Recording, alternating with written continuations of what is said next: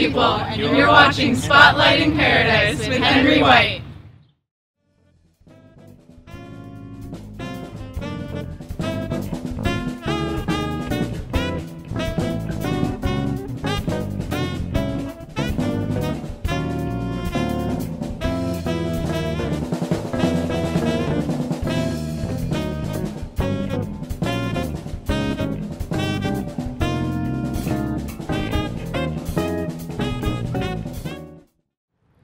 Hello and welcome to another edition of Spotlighting Paradise. I'm your host, Henry White. We are on location at Pulaski Park with one of our most unique businesses in the Valley. Yes, we're talking biz with the Pedal People. You've seen them, folks. You've seen them on their bikes around town, rain, hail, sleet, or snow. You've seen them out. You wonder, what are these people doing? What are they hauling? Well, we're here to talk to them today.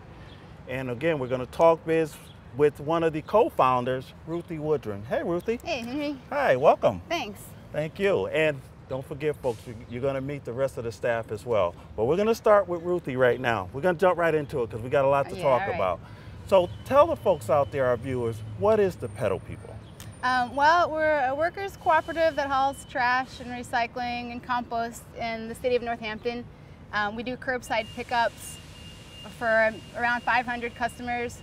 That's the bulk of our business. We also have a contract with the city where we empty all the public barrels downtown using that stinky trailer. Right. We do CSA farm share deliveries. We deliver food for Valley Green Feast, another worker cooperative, and Mother Herb diaper service. Really?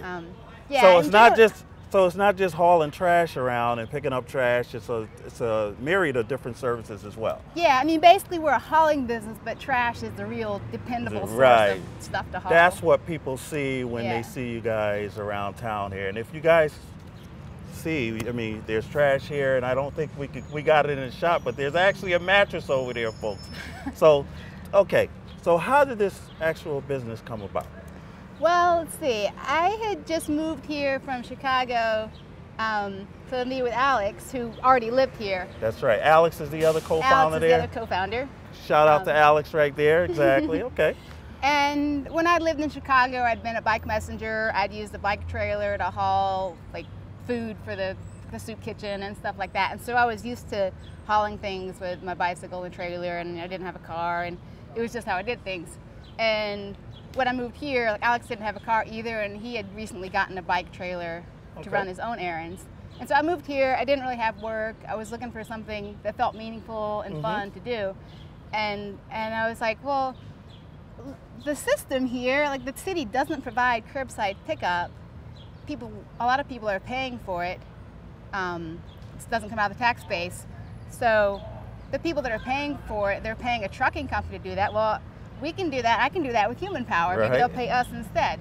So, you know, we didn't know if it would work economically, if we would be competitive, but things worked out really great. Alex and I decided that together we would give this thing a shot. I had some more of the winter biking experience, I think, and he had more aptitude for the business end of things. Right. Yeah, so we started in December of 2002 with one customer. Really? He's still a customer. It's still a customer today? Yeah. Wow. Yeah. That's interesting. Yeah. Yeah, and we've just grown gradually as we've gotten more customers. We've brought in more pedal people. I think there's about 12 of us really? Now that That's are what I was going to owners. ask you. We're going to get to them. It's 12 of them folks out there. So, and so let's go back here. 2002 is when you first started. So if I do my math calculations correct, you're coming up on a 10-year anniversary. Yeah, this is our 10-year anniversary. We're pretty excited. It's also recognized as the International Year of the Cooperative by the International Year of the Cooperative by the United Nations. 2012 is, and we're planning a big bash here in Pulaski Park on September 22nd. Wow! It's open to the public. Anyone can come. We're hoping to give away pizza and have fun games and things.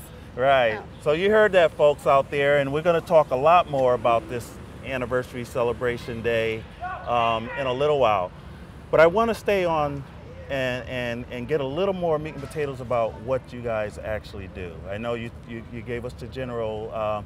Talk about what happens give us the blow by blow on what happens once they leave to go on their journey to haul. Like an average day? Like an average day. An average day. Absolutely. Yes. Well, first it starts with a good breakfast. There you go. That's right. You know what? I saw some good breakfast here this morning here. Some raisin cookies or something. That might have been like the second or third breakfast. Okay. Then depends on the weather. You want to make sure you've got the appropriate gear, whether it's a winter day and you pack extra clothes, or a summer day, make sure you have extra water and whatever you need for the weather. Make sure you got your blue bags if you're taking things to the transfer center. You got your extra bungee cords, you got your gloves, you got your dirty clothes. Right, exactly. So you get all your stuff together and you get your gear together. Yeah. Okay. Yeah. And then you hitch up your bike and your trailer. We have about 10 different trailers and they live at different people's houses. Right. So most people have a trailer convenient to them either at their house or nearby. So you go hitch up your trailer and then... So they get to take a trailer home? Is that a perk? Yeah, if a trailer lives at a pedal person's house, they can use it for their own personal use. The more trailers out there and use, the better. That's right, that's right. And they all say Pedal People on them too, right? Pretty much. Okay. So for the curbside pickups, most people have a set route that they do. For example, people do a route every Tuesday and every Thursday, or a Monday, Wednesday, Friday route schedule or something like that. And so each Monday that they work, the route is usually pretty similar. Some customers are weekly, some are bi-weekly, some are monthly. So there's some variation in that. Okay. But in general, it's a pretty similar route each day that you work. And so, you ride up to the first customer and we were picking up trash, bag trash, we pick up paper, cardboard recyclables, we pick up container recyclables, and we pick up compost, kitchen scraps. So we've got those 4 different items, as well as other things that they put out, like clothing donations, scrap metal, whatever. So, but those main 4 that we have to organize and sort, load in the trailer, and then go to the next house. The long trailers, like the one that Alex and Annie are on, people can probably get like 10 customers on one of those trailers, I guess, on average. The shorter trailers, like that, you can probably get, I don't know, 6 or 8 households worth of trash. We'll load up the trailer, get as much stuff as you can on there, go to the transfer center, either Locust Street or Valley Recycling down on South Street, drop your load, and then go get another load. Most people do, I would say, maybe 3 runs in a day. That's a day's route. Probably takes like 4 or 5 hours. Right. But it's pretty flexible. People can choose to do a route as short or as long as they want. Oh, okay. Which route is popular? I live downtown. I always see a downtown pedal person. You mean with an orange trailer? Exactly, yes. Is that one of the more popular, or? The downtown trash route, we do that 7 days a week. Okay, so no wonder I see it all the time. Every morning, exactly. Okay. There's someone out doing that one. And it's popular with people who really like the downtown being social kind of thing. Exactly, like you. Like me. Like I love doing I the always downtown see you trash talking route. to people and helping people and. We don't get paid by the hour, so I feel like my time is my time. I'm getting paid by the job. Exactly. I can take my time, do my errands, be friendly, whatever. Well, I can actually attest to that with you, because that's actually how we met. Right. Downtown, I think it was over by Fitzwillies, and we just started talking, and we ended up talking for like 2 hours. Yeah. That's how I learned about Pedal People. Yeah, it was in the earlier stage. Yeah, that was years ago. Exactly. And here we are now, that's right. So. And little known fact, folks, is that she's a good basketball player too. We actually ended up playing basketball. She beat me. I was trying to be nice. Oh. So, is there, and we're going to talk to the staff people and that sort of thing, but what is, how does one get involved with Pedal People if they wanted to, is there like a application process or something like that? Yeah. If you go to our website, pedalpeople.com, there's a job description and application, and people can fill that out at any time and send us their application, their resume. And when we do hire, we hire periodically, maybe once a year or something. When we do get around to hiring, we'll look at the applications that have come in, as well as put out a call for more applications. Right. So we'll look at the applications, and there's a hiring subcommittee that will try and choose the best people who we think are the best fit, and then we'll... I think fit. I love to ride bicycles. And talking about bicycles, and folks, we are going to start talking to the staff in just a couple of minutes. You can call them the co-owners. The co-owners, okay, that's even better, the co-owners here. Talk about the bicycle program or the bicycle workshops that you do, because I've actually seen you do that as well, and I think that's a wonderful service to the community here. And being that this is a biking community here, talk a little bit about that. So every Saturday at 12 Northern Ave, the information is on our website. It's every Saturday from 11 to 2 at 12 Northern Ave. It's just a house. It's a basement where I set up a little workshop. It's open hours. People can come, and if they need help fixing something on their bike, there'll be someone there who can walk them through it so that they can learn for themselves. If they know what they need to do, they just need specialized bike tools that they don't have at home, they can just come in and use the tools. Wow. Some people come just to hang out. Some people come to hang out and help others. Right. There's also used parts that can be scavenged and used bikes for sale, cheap, or you can fix up a bike. That's So if I wanted a bike, I can stop on by there? Sure, yeah. We might not have what you want, but we'll have something that rolls. Something that I could just take a ride on? Yeah. All right, well, again, you're one of the, I think you guys are fantastic. Is there other businesses similar to this? Aren't there models now in other parts of the country based on Pedal People here in Northampton? Yeah, you should probably ask some of the secretaries that different people take turns being secretaries, and so they end up taking more of the calls from people around the country who want to do that kind of work. So they have a better sense of who's doing what. Right, exactly. Okay, I will definitely do that. And again, I want to say that you are, from my perspective, one of the nicest people in Northampton. It's always a pleasure seeing you. I always see you either talking to someone, helping someone, very much contributing to this community here. And so thanks, with Henry. that, I appreciate that, and I really appreciate the work you do too. Thank you, I appreciate that. Folks, don't go anywhere. We are going to talk to the co-owners of Pedal People and get some more in-depth knowledge of what they do and how they do it. So stay tuned.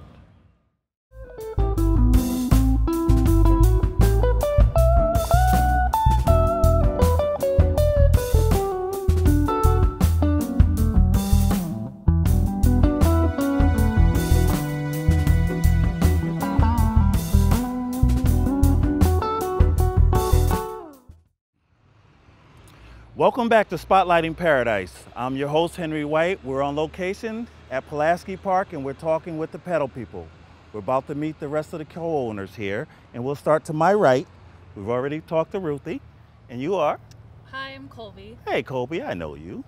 And you are? I'm Emily. Hi, I'm Allie. Hi, Allie. I'm Brett. Hey, Brett. I'm Alex. Alex. Hey, Henry, I'm Annie. Hey, Annie. Okay, so we're going to talk to Alex, who is the other brainchild of the Pedal People, one of the co-founders, and we're going to talk about the worker cooperative business model. Can you talk a little bit about that? Because it's one of the unique aspects of your business. Sure, yeah. So back in 2002, when it was just me and Ruthie, we didn't really think about how we wanted it structured exactly, but we knew we didn't want to be a traditional business where, we were just the owners and other people were our employees. We wanted more flexibility than that. We felt like it would be taking advantage of people if other people didn't have a say. So as we grew and as we brought on other people, we decided we wanted to figure out how to legally structure it to be cooperative. Right. And so we did some research, and we found out that you can structure businesses as a worker cooperative, and Massachusetts has special laws that are for that. And so it took us a while. It took us about a year to figure out what our bylaws would be like and how we would be structured, how you would become a worker but be in an apprenticeship for 9 months to a year before you became a full co-owner. So we figured all that out, and in 2006 we became officially a cooperative. Wow. And I think it makes a big difference as far as our success is that, you know, it's hard work that we have to be out here in all weather, and to know that we have an equal say in the running of the business. Exactly. You know, that we have a great sense of ownership over the business. So it's not just another job that you might quit at any time or decide, yeah, I'm not really going to do this today. That's right. You're personally invested in there. Yeah. Absolutely. So that's been really good, and it's been really good to be part of a bigger cooperative movement.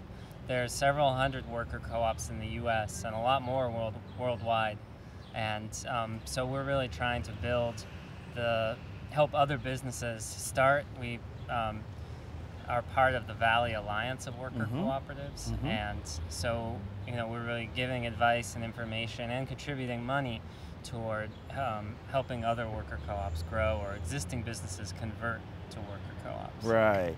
And speaking of other businesses and worker co-ops across the country, am I correct that you guys really helped or became a model to other worker cooperatives like this across the country?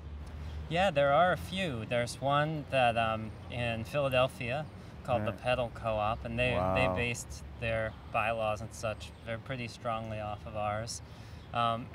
And there's a lot of other people we get a lot of calls of people interested, and a few people have started different like compost pickup businesses and things like that. Nice. But in some ways we're in a pretty unique situation here because of the recycling and trash situation, that it's a fairly for this size city, most cities this size I think would have some kind of municipal pickup, but our city doesn't, so we can fit right into that system. Right. So it's, you know, you kind of have to look for a little bit of a different business model if you're trying to start something like this somewhere else. Exactly. Yeah, it's definitely a unique business, but thank you. Yeah. Thank you. I think I'm going to come back to you. I want to talk to Brett here for a second. And you folks out there, I'm sure you've always asked certain questions about the Pedal People. And there's probably certain beliefs or myths about, or misconceptions even about the Pedal People. So I'm going to ask Brett to clarify some things or talk about some of the myths with the Pedal People here. Sure. Some people think that we are a nonprofit, but we are a business. We structure it fairly. Alex just talked about all the pieces that we put in place for the fairness. So we pay ourselves. There's no boss. And we take care of ourselves pretty well, I think. Isn't that great not to have a boss? It is. It is. It is. You know, it creates an atmosphere where everybody is contributing and everybody feels like they are being taken care of. That's right. You know, some people think that we're doing this for volunteer work, and we're not. Some people don't know that we have the residential pickup. Some people don't know we have the downtown trash pickups. That's right. You know, I think since it's grown, you know, we haven't done a lot of advertising, and we haven't done a lot of spending to try to make a big business. Some people don't know a lot about all the little bits of it, you know, the CSA shares and the diaper service and all the little bits, but even moving jobs. That's right. All mattresses and couches and all that. That's right. So you know, you guys do a lot. We do a lot. Absolutely. We do a lot, and you know, we're like, as Ruthie said in the beginning, we're a hauling business. So we'll haul what we're paid to haul. Right, and if you want to know more about what they do and more of the service and even clarify some of the misconceptions, you can actually go on their website. I think it was mentioned earlier, pedalpeople.com. You can definitely go on there. You can like them on Facebook as well. Thank you. Thank you, Brett. I want to talk to my buddy over here, Allie. Allie took one of the cameras and got some good footage of it. Of a day in the life of a pedal person co-owner. How was it for you? It was a lot of fun, yeah. Annie and I did it together, which was a lot of fun, figuring out how it worked and yeah, thinking about what you'd want to highlight and what's fun to see. It was pretty simple. We just showed a normal pickup. Okay. Now, how did you get to become a Pedal People co-owner? What was the incentive for you? And along with that, is there like, talk about the process. Was there like a strength and agility testing thing that goes on? Because everybody is so fit and strong, and so talk to us, talk to the folks out there and tell them. Yeah, well, I feel really lucky. Part of it was timing for me. When I graduated from college, I actually led a cross-country bike trip, and that's sort of where my passion for biking started. And shortly after I got back, I sort of started to get to know some of the pedal people and saw that they were going to be hiring. But generally, when they do a hiring process, I think they had about 50 applications come in. So I was really lucky that I was chosen to be interviewed, and I was originally trained as a sub, which was great. I was able to fill in for a couple people and start that way, and I was persistent. I really wanted, it was part of a worker cooperative in college, and being part of a co-op is really important to me. Right. And because I have such a passion for biking, this really was a perfect fit. Exactly. Yeah, and I think I've been really lucky, and that this business has been a great match for me. So I've been doing this for a couple of years and don't see myself leaving anytime soon. Right. Well, great. Well, thank you. You know, I'm going to ask you, Emily, if you don't mind, what impact do you think this type of business has on the environment? That's a great question. Well, I actually came to Pedal People with a background in architecture, and like I was always thinking about, from that background, like how we can make like a better impact on the world around us. And I was really frustrated because it seemed hard. There's like so many, the structures of how our society are set up, it makes it hard to make a really big impact. It's really hard to move beyond just your individual self. So I think one thing that's really cool about Pedal People is we're just so visible, and people see us everywhere we go, and they see that it's possible to do things by bike. Really big things, moving really heavy things. And I think it gives people a sense that, you know, maybe I could do this too. Maybe I could at least bike somewhere. You know, maybe you know, hauling a giant trailer looks intimidating, but I think it really opens up possibilities. Yeah, in people's heads. It like really, it's almost like a paradigm shift. Absolutely. Like thinking about a different way that That's we can right. exist. That's right. Thank you. And I'm going to ask Kobe a similar question, but how did you actually get started with Pedal People? Similar to Allie's story, I just lived in Northampton and saw Pedal People biking around town often. I just got more into biking during college, and when I graduated, I knew that I wanted to stay around here, and I knew that if at all possible, I wanted to be part of a worker cooperative, because I was also involved with one in college. And it just seemed like a dream come true to bike for my job. Right. So, yeah. That's awesome. That's awesome. We see you biking around town a lot, which is great. So, folks, you have met the co-owners of Pedal People, and hopefully you gain a lot more knowledge about what the Pedal People are about. Annie, can you talk, and we're about to wrap up, folks, but can you tell the folks out there what's going to be happening in your 10-year anniversary celebration coming up in just a couple of months? That's right. September 22nd will be our 10-year anniversary party right here in Pulaski Park. We will be here, all the Pedal People will be here with our bikes, with our trailers. We can hook up some trailer rides for people. We'll have food to give away. Will there be a bouncy bounce house out here and that kind of? That's a rumor that has not yet, we can't corroborate that rumor just yet, Henry. Right, okay. So we'll have to keep some things under our hats. Keep that on the down low, folks, but if it is, come on out. But yeah, keep an eye out. It's also International or World Car Free Day. Oh, wow. So it's a great day to come out and then perfect. Celebrate with your local bike cooperative. And it should be a really great time, really family-friendly fun. Stay tuned. Exactly. You heard it, folks, right here. September 22nd. September 22nd is Pedal People's 10-year anniversary. Make sure you come out. It'll be right here at Pulaski Park. We're going to start wrapping up. First, I want to thank you all again for coming out and making this happen. Thank you, Ruthie, for being so diligent and being the nice person that you are to help make this happen. I also want to thank the staff at NCTV the staff and crew here, you guys are awesome. You do a wonderful job. You make us look good. So, again, if you want to know more about Pedal People, go to pedalpeople.com. And they're also on Facebook. If you have any show comments for me, or just spotlightingparadise@gmail.com, or go to Northampton Community TV or northamptontv.org. I'm going to leave you with a quote. Strength and growth come only through continuous effort and struggle. Until next time on Spotlighting Paradise, peace and blessings, and keep the faith.